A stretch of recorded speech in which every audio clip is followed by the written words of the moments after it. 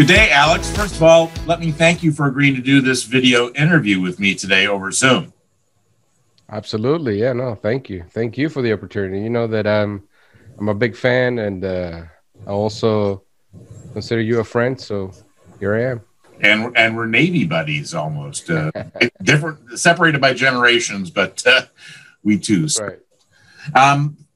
Let's start with, can you please give us, introduce yourself and give us a little bit about your background in the L&D and world of instruction?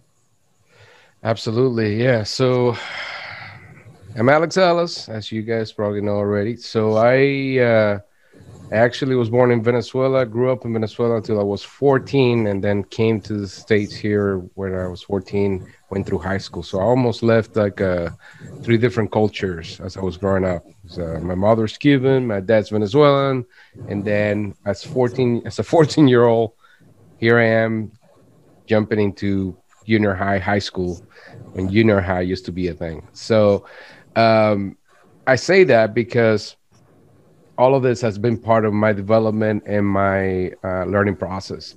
I had to endure certain things that probably some people don't have to endure today. But after kind of adapting to the environment, right? Learning the language as of last week. Yeah, so you can tell I have a sense of humor. So learning the language and just being able to adapt to the environment that I was in, right? The new world, the new country, the new culture. After that, I joined the Navy. I served 6 years as a hospital corpsman, which is what some people like to call a medic, but don't do that. and then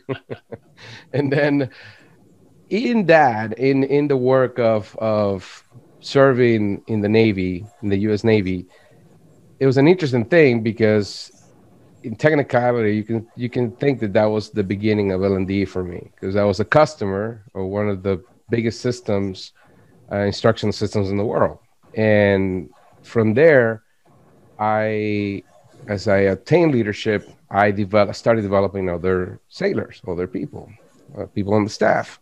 So that passion, the results of what I did, which at the time I didn't know what I was doing, was really rewarding. And I think that's, what motivates a lot of learning professionals. So after that, I found out that learning and development is a career, that there are people out there teaching others how to do work, how to do their job, that type of thing.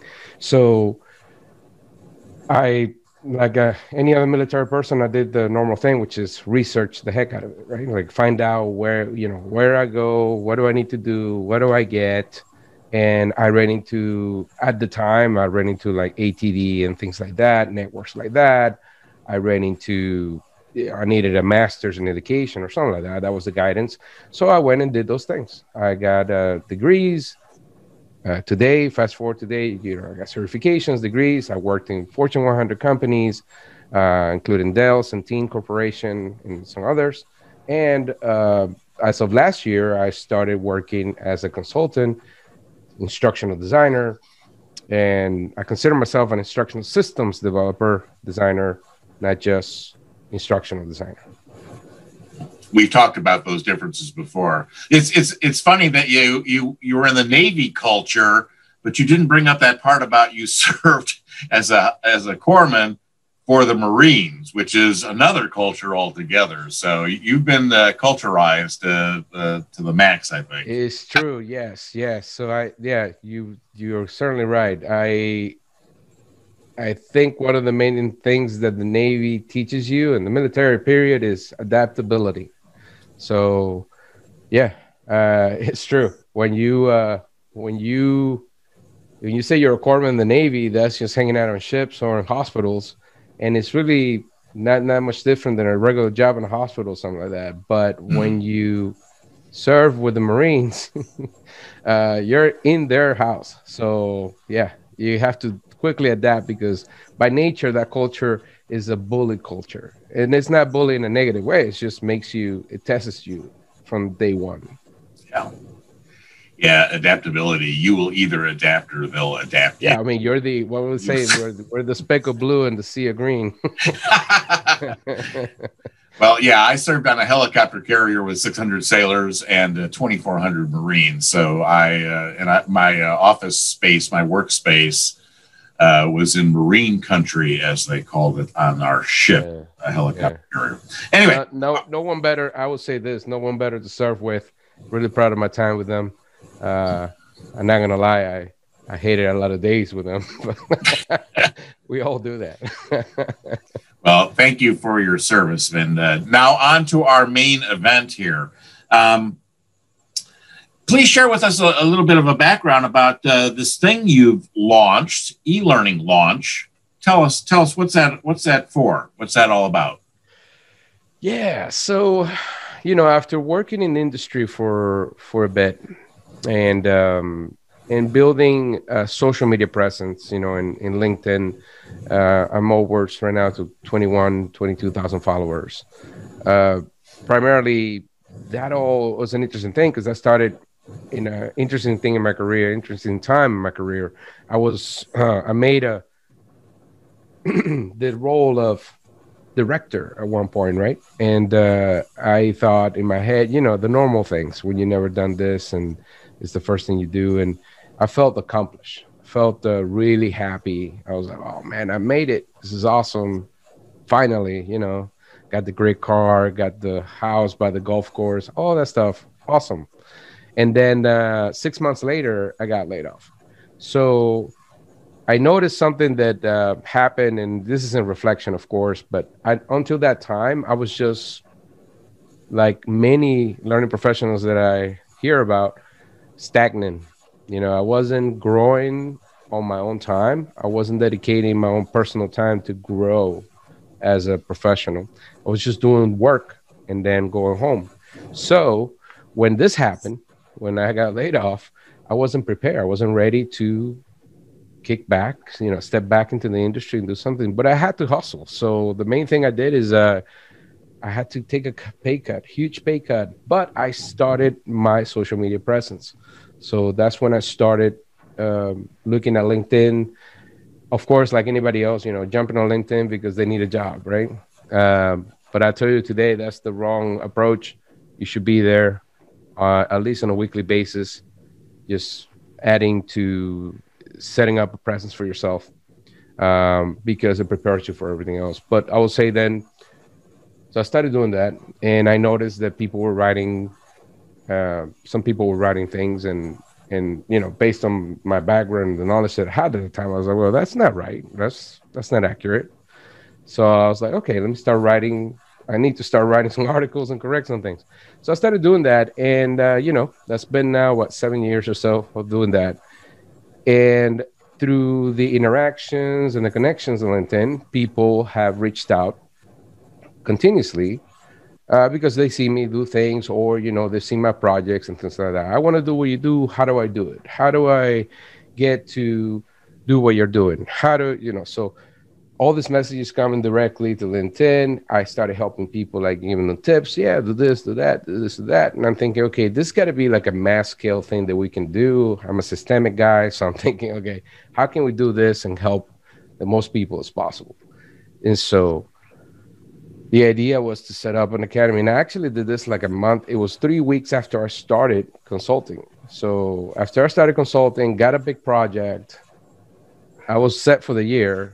I'm like, okay, we're going to do this. And I was lucky enough at the time, I partnered with a good buddy of mine, Aaron King. And we started the idea. We started things going. He had to drop off afterwards, but it's been now a glorious year, basically. I mean, it's a year and a month. And what we do is close the academic gap from academic degrees to employers. The problem is that I notice and that I learn is, in my conversations with Aaron and everybody else, is like the 80% of my success did not come from my college degree. So it came from learning the skills that I use on an everyday basis. I learned on my own. There was no college you can go to. There was no academy. There was nothing like that. You only rely on the software. You rely maybe on things like that. Luckily, Articulate had a good thing when they started, when they created the learning community. But again, it's all a self-driven approach. So eLearning Launch is the space where if you want to work as a learning professional, specifically an instructional designer and a learning developer, you have all the skills. Well, very cool. So tell us a little bit about, what kinds of sessions you put on, what the focus was on those, who's attending? Yeah, so it's about closing the academic gap, right? And so what we mean by that is I really got tired of people coming to me and saying, hey, I got a master's degree in education or instructional design and technology, which, all these programs in college, they say instructional design technology. And when they say technology, they don't mean what people think generally in technology, like software applications. What they're saying is just, oh yeah, here's a template how to do learning objectives. That's technology. It's the tool. So the problem with that is, people go through the schools, they do they do their years, 2 years or whatever, a master's, or 6 years can combine, if you would, spend over $40,000. They get out of that degree and they don't know how to do anything. They don't know how to translate and communicate what they have in a theoretic framework through media, which is 90% of what employers are looking for. So if employers are looking for one thing and academia is doing something else, there's got to be something in between that helps out. And that's basically what eLearning Launch is. So the skills are, the way that we set up the skills and the strategy is really minded on someone looking for a job, someone wanting to work as an instructional designer.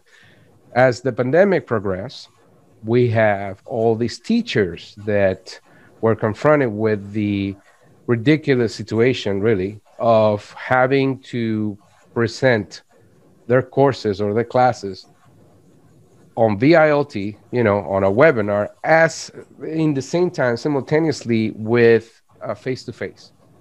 So something absurd that all these school districts are doing. I guess it's just lack of knowledge and preparation, but that's basically what they're doing. So all these teachers want to, a lot of the teachers want to want to transition, because obviously it's not a good environment. Especially, we know the salaries are very limited. And in comparison, salaries in L&D are like probably, if not double, a good chunk, a good third more of salary. So it'll be a substantial increase for folks like that. So that's the strategy there. It's like, hey, you're looking to get to work. I am telling people that if they come to the academy, if they do specific things, they can pretty much get very competitive within 90 days. Excellent. So what things will they learn? Tell us about the specific programs, the specific skills that you've got as part of this academy. Oh, sure. Yeah, well, so primarily we focus on the most popular tools that companies are using. I worked 15 years in the industry, so I know what tools are being used. People talk about, your Articulate Storyline, your Adobe Captivates, your Camtasia for video. So we also have something in Audacity, which is audio editing. So we try to focus on things that, for one perspective, is you can get a free trial of the software and run with it. And the other part is it's being used in and it's relevant. It's being used in the industry. So Articulate Storyline, for example, is one of the quintessential tools. And with Articulate 360, which is the suite, you also get Articulate Rise. So we're planning to work and bring Rise into the set for this in terms of courses and abilities, but primarily Storyline is the focus. We have a course that is self-paced, and we also do live cohorts. So the main thing about eLearning Launch, that is the main difference for people to understand, is that we are giving you feedback. So the instructors give you feedback on your work. You are graded you're not graded, let's say, but you're evaluated on the quality of your work sample, on your ability to create a work sample. So we don't teach you software. We teach you how to do things with software.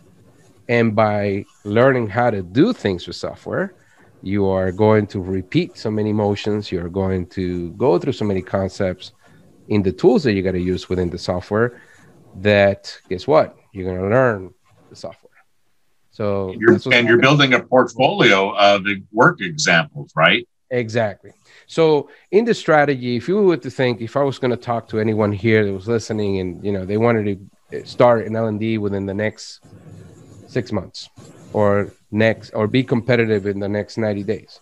Well, first thing is to go take the digital portfolio course, start your digital portfolio with barely any money. And that experience alone will kind of get you familiarized with web technology, right? What does it take to put a website up, and how do you maintain it, that type of stuff. And then from there, go to the storyline course. Now you trust me that my basic courses are not basic like people think basic. The course that is called the self-paced articulate storyline course starts you up with concepts that seem complex, but they're made easy because, I'm there explaining how it works, and then you're able to communicate with me in terms of you having issues. Once you get that, we pack you up, what we call the trifecta is you get Camtasia. So you join one of our cohorts to do Camtasia, and that allows you to do video, explainer videos, and most importantly, screencasting. So the ability to teach others through this format, and do recordings of what you're showing, and even show people what you can do and that type of thing. So those three things, those three elements, you get those three things down, you are already competitive in a world where, anyone with a laptop can create any type of learning module. Now, I'm not saying that by doing that, you are an instructional designer. So, because obviously you haven't touched any of theory and word process and scripts and storyboards and all the behind the scenes things. That's why we have this program that we just wrapped up on. It's called Enterprise ID. And Enterprise ID is an 8-week cohort that will put you through your paces. I mean, it will just challenge you in every way. We cover the theoretical framework, but we are applying it immediately. So it's not about talking about theories, writing papers, and all this stuff. It's about discussing the theories. How do they apply to the business environment?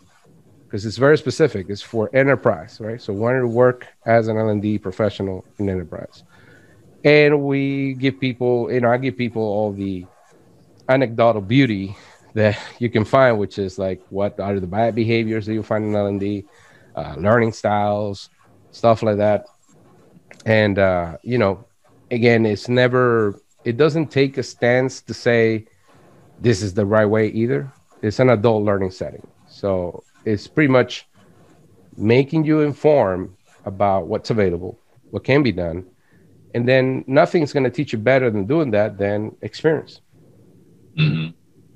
So I as I watch this kind of from afar, because I pay attention to what you're posting on Twitter and on LinkedIn, these cohorts, are they typically 8 weeks long, or that's something I picked up in one of them?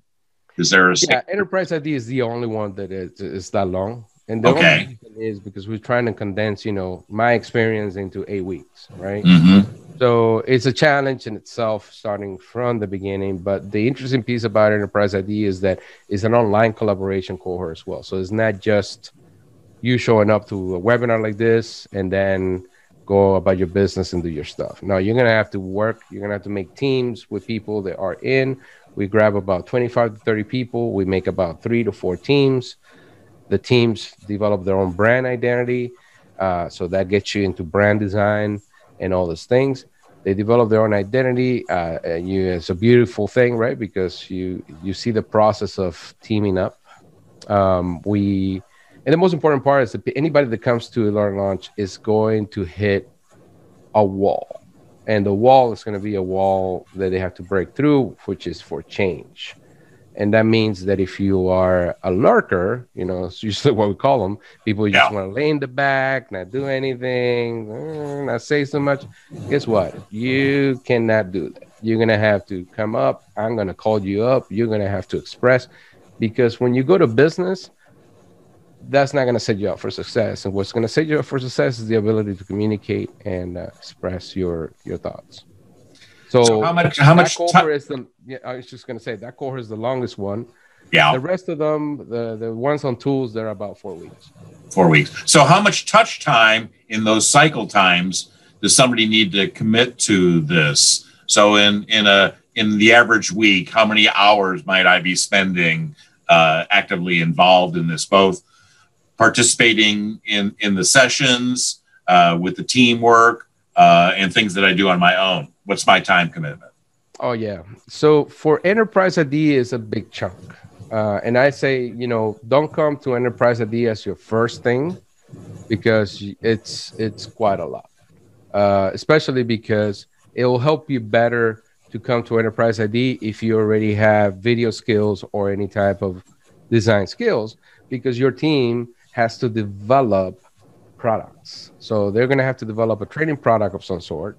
The last one that we did was a compliance-based product. So people had to develop materials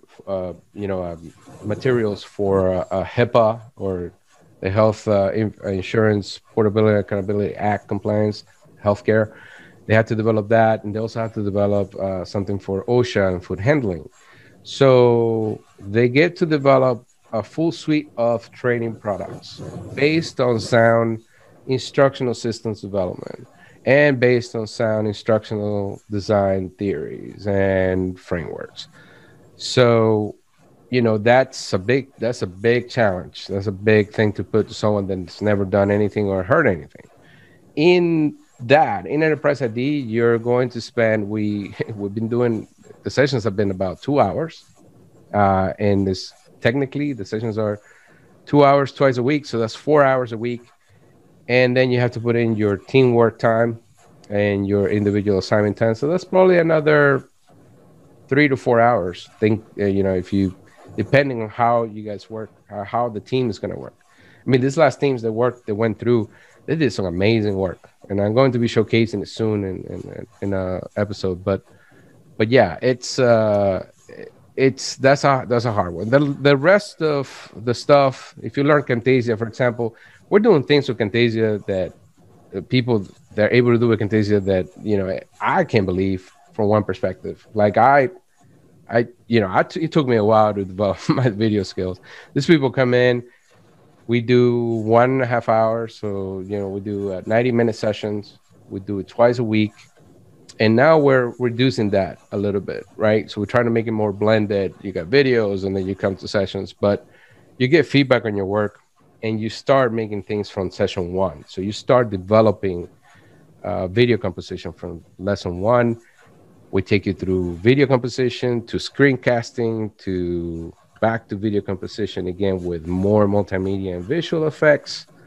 And I mean, we're talking in 3 weeks, people already have a 3-minute sample that, for the most part, when people go through this process, and I think you've seen my post, they are pretty impressive.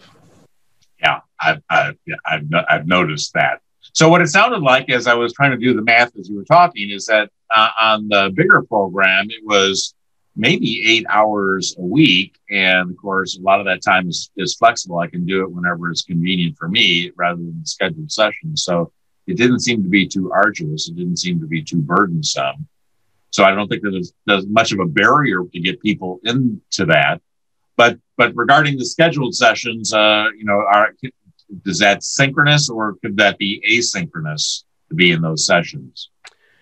It's so Enterprise ID, it's an interesting thing because if you think of it in the way that I run it, it almost runs a little bit like boot camp. So it almost has like focus and put your life stuff on the side a little bit. Make this part of your priorities because you're going to get a lot out of it. But Enterprise ID runs in that fashion, which is it has a strong requirement, which is you have to attend the live sessions. So no other cohort has that hard requirement. Enterprise ID has that hard requirement. And yeah, there's flexibility for, live events, things happen, stuff like that. You can miss a couple of sessions, but we're not into the fashion of like, oh, I'm just going to watch the videos and then do my thing. You can't, because we are breaking people off into groups in the session, in the live session, and they are doing work in the session. So the key thing is that Enterprise ID is not me throwing rhetoric about theories. Enterprise ID is me presenting a theory to people, presenting a design framework, breaking them off in groups, and they figure out what it is. Then they come back and I will correct course if it needs to. But otherwise, I'll say, yeah, that's good. So that's adult learning. Yeah. No other way to put it. I noticed that you also seem to be spending some time and effort helping people find jobs. Is that part of the academy? Yes. We're focusing a ton in that. We have a Facebook group. It used to be called the Become ID group. It's called the eLauncher crew now. And we have the people in there rebrand things. People that actually go through the Enterprise ID programs, they go into that group and become mentors for anybody else that comes in. I'm watching that group as well and monitoring. And we provide job opportunities. I provide small jobs, let's say that are eLearning launch based. Like, hey, I need somebody to develop a guide for me or some kind of banner or something like that.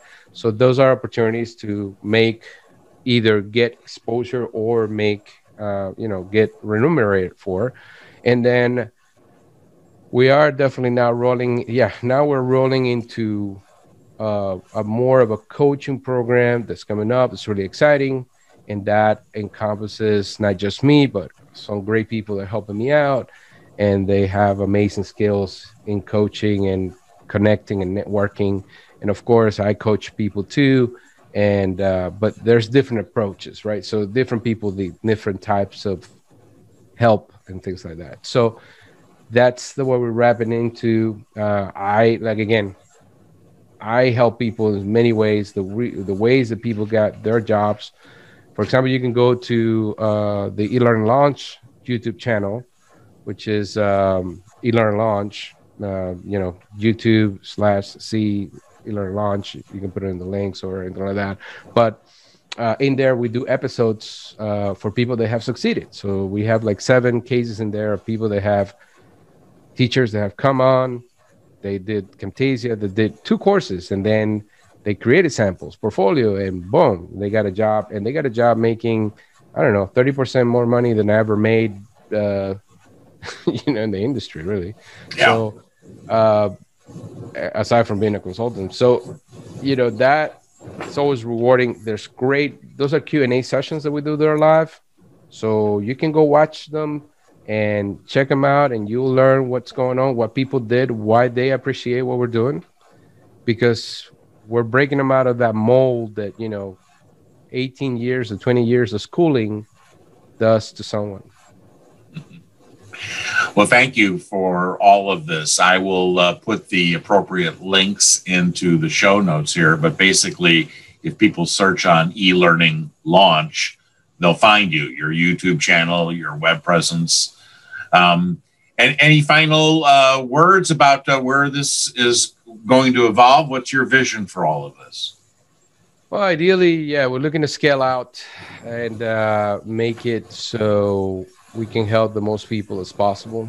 And primarily, the core essence doesn't change. This is not really about making money or taking over the world. This is about helping people get what they need to do, just learn what they need to learn and get there on the essentials quicker. Can